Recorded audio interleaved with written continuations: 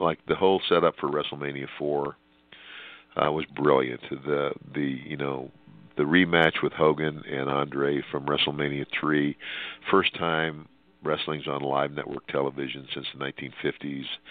The story is Hogan and Andre, but the sub story is me purchasing Andre to beat Hogan, and he's going to sell me the belt, which was the setup for WrestleMania 4.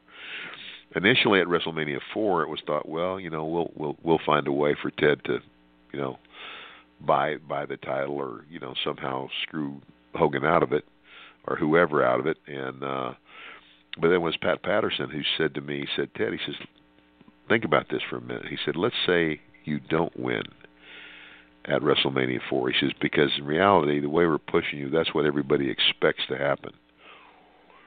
And he says, let's say it backfires on you, and in your arrogance, you create your own title.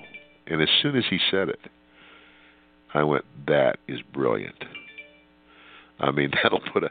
So now I'm going to have this, like the $1 million belt, and I'm going to parade this belt around and declare myself the champion, and nothing could have put more heat on me. And it really was a stroke of genius, and we had a lot of fun with it.